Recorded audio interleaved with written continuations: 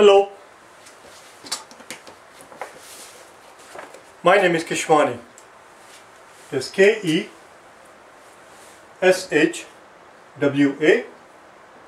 Keshwani. We are here because we want to prepare for the math portion of the GRE. We have been solving the math problems out of this book here, the official guide to the GRE, the revised general test. If you do not own this book already, purchase one immediately. You're going to need it.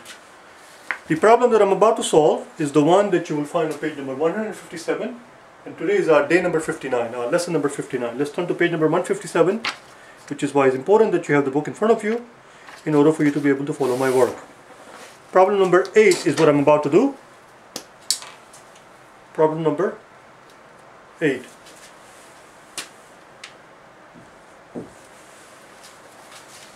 I have a couple of notes here. I don't know what good it will be to you, but since I have them, I will share them with you. This is the same problem. This is the exact same problem as the one that appeared on page 140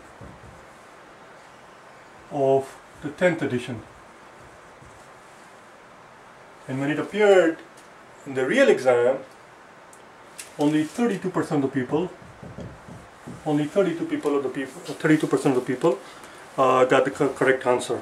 The rest of them missed it. This is the 10th edition that I'm talking about, the older version of the GRE, and they have taken quite a few questions out of these questions and put them in the new book, in the revised GRE. So anyway, enough said. Let's do it together. Here's the problem.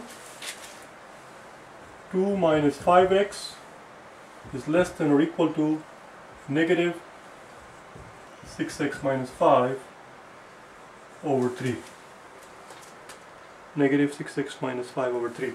The reason I brought up always bring up this percentage is because it makes it interesting. It tells you where it falls on the level of difficulty. This is considered, it's not really a difficult question, but a lot of people had trouble with it, and there is one big reason why they had trouble with it, why they picked the wrong answer. When we get to it, I'll point it out to you, obviously. And as a matter of fact, we'll put it here so that you remember it next time when you deal with it. So let's get going then. Enough said. Somehow we need to multiply, we need to get rid of this 3 from the bottom. Let's multiply both sides of the inequality. Let's multiply both sides of the inequality by 3.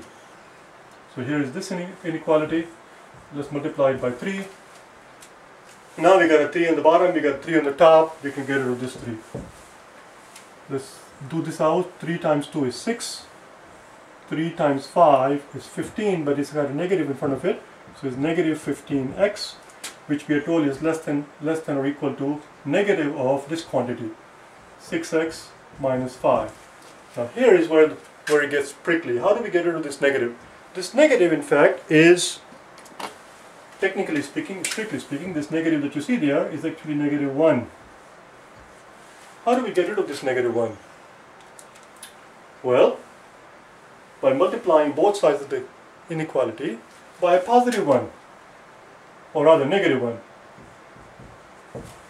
If you multiply both sides of the inequality by negative 1, then this negative 1 times this negative 1 will become positive 1. I'm looking at my notes here to see if that is how I did it.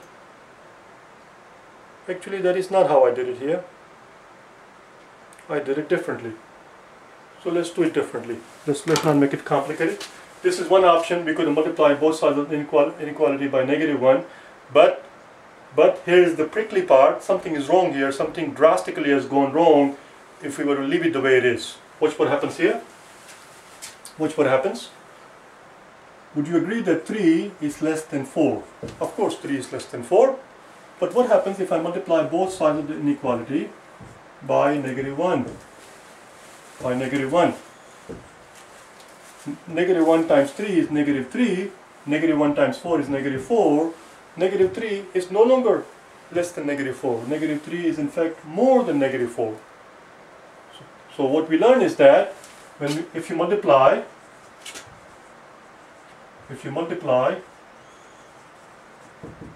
or divide, for that matter, or divide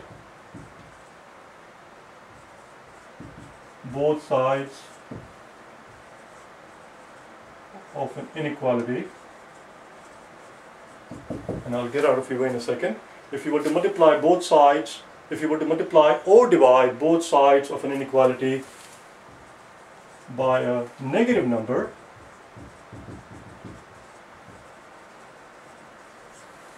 the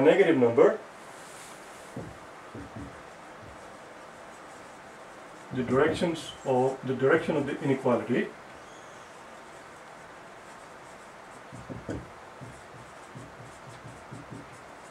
switches.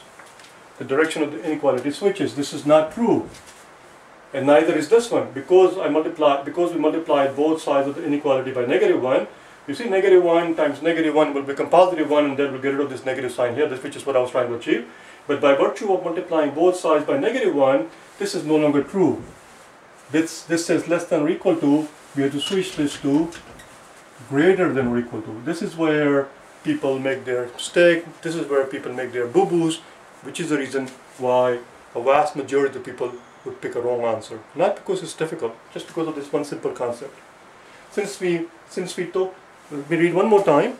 It says, if you multiply or divide both sides of an inequality by a negative number, the directions of the inequality switches. Now I'm going to show you the scenario where we divide both sides of the inequality by a negative number. Which what happens? Would you agree that 10 is less than 12? Of course 10 is less than 12. Would you, if I were to divide both sides of the inequality, let's say by 2, I'm dividing both sides of the inequality by 2, but because we are dividing both sides of the inequality by a +2, this thing is still valid. 10 divided by 2 is 5, and 5 is still less than 6. This thing is still valid. But what happens? Watch what happens if you were to divide both sides of the inequality, instead of a +2, a -2. Oh Jesus! A -2. Now, since we are dividing both sides of the inequality by a -2, 10 divided by -2 is a -5, which is no longer smaller than a -6. -5 is in fact greater than -6. That's all you have to remember. So you can do anything one more time I'm going to say it, you can do anything at all that you want to do with inequality. Anything at all. You can add the same number on both sides of the inequality. You can subtract same numbers from both sides of the inequality. You can multiply or divide both sides of the inequality by the same number, as long as it's a positive number. But if you were to multiply or divide both sides of the inequality by a negative number, make sure you switch the directions. That's all it is. That's all there is. So since I started out with this mess, I'm going to finish this thing up, and then I'm going to do it the way actually I had intended in my notes here. I'm going to do it one more time, but let me finish it up the way we started here. So the first thing you have to remember is that we switch the side. We switch the directions of the inequality. In the original inequality that is given to us, we are told that the quantity on the left hand side is less than the quantity on the right hand side by the virtue of multiplying both sides of the inequality by a -1. We have to switch the directions. Now it is greater than or equal to, not less than or equal to. Now why did we multiply it by -1 both sides? Because this -1 times -1 is +1, and we get rid of it now. It's gone. So all that we left here on this side is 6x minus 5, which we know is greater than or equal to. Actually, I did not achieve anything at all. I did not achieve anything at all, because now I have to deal with the bloody negative on this side. I don't know why I'm doing this thing. So -1 times, we could have left it here and done the same exact bloody thing that we're doing it here on that side, which is what I'm going to do in a second. Which is what I had intended to do, which is what I had done in my notes. I wasn't thinking. So -1 times 6 is -6, and negative times negative is positive, and 1 times 15 is 15. Let's get rid of this. Let's get rid of this 6x from this side by subtracting 6x from both sides of the inequality. That's how we say it, by subtract. Don't just say subtract 6x. Subtract 6x from what? You have to say subtract 6x from both sides of the inequality. Or if it were equality, you would say subtract both sides of the equation. So this is a -6, this is a +6, which was the whole point. It drops out, and here positive 15 and a -6 will give us positive 9x I want to get rid of this 6, bring it on that side. Let's add 6 to both sides. So now we have a negative 6. Now we have a negative 6 and a positive 6. A negative 6 and a positive 6 drops out. And here we have negative 5 and a positive 6 giving us a positive 1. Let's divide both sides by 9. And voila. The 9 drops out. And we are left with x is greater than or equal to positive 1 over 9. Even though when the quantity is positive, you don't actually have to write positive, but in a situation like this, it is a wise idea to actually keep track, just to make it conspicuous that it is in fact positive. That's it, that's our answer.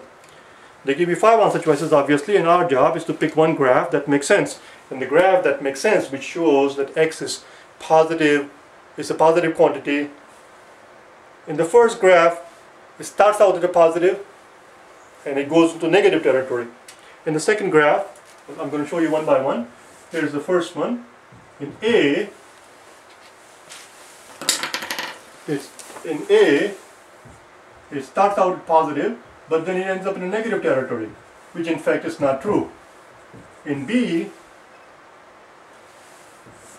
it starts out in a negative territory. Our x is all positive. X is greater than or equal to positive 1. That's wrong too. The correct answer is C. The correct answer is C.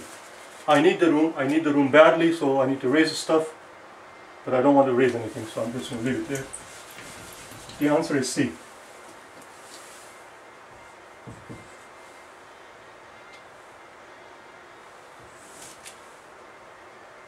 There is a 0. That's your answer. It goes on forever. It doesn't end. Now let's talk about the significance of this dot here very quickly. Okay, again, listen very carefully so that you remember it. It says that this quantity is less than or equal to this quantity. Instead of being less than or equal to, had it been simply greater than, and greater than, then instead of this circle being closed, it would have been an open circle. That's all. Open circle means that it does not include that endpoint. But because it is less than or equal to, greater than or equal to, greater than equal to, greater than equal to, greater than equal to, we have to close this circle. That's all. That's it, we are done. I'm going to erase this part here because we are done. And I'm going to quickly redo the problem so that it does not end up getting done in a nonsensical way like the way I did it. So let's just leave the negative sign here. So this is negative 1. Negative 1 times negative 6 is negative 1 times 6x is negative 6x. Negative 1 times negative 5. So what it is this. What it is negative 1 times 6x minus 5. Negative 1 times 6x is negative 6x. Negative 1 times negative 5 is positive 5. So and here we end up with 6 minus 3 times 2 is 6. And 3 times 5 is negative 15. Bring it down here. Let's add 6x to both sides. So we can get rid of this 6x. Let's subtract 6 from both sides.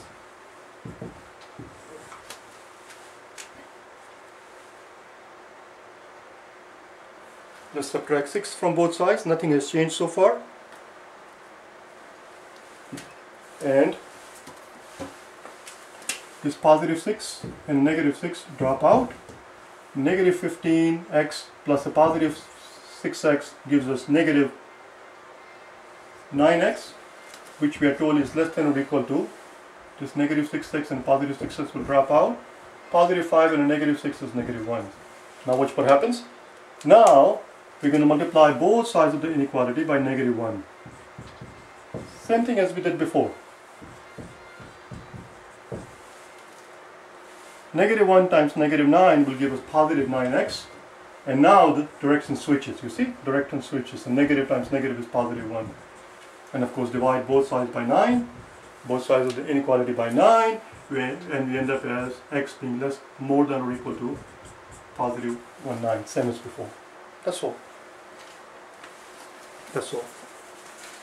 Let me erase the stop part here. I'm going to quickly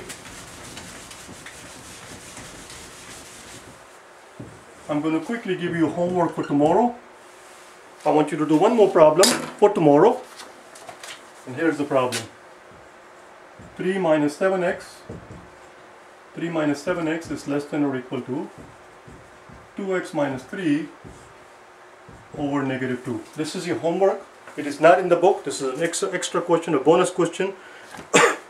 But the answers to this question are the exact same answers, exact 5 answers that you see in the book. I want you to do it on your own and compare your work against what I'm going to do tomorrow on day number 60. Alright? I'll see you then. Bye.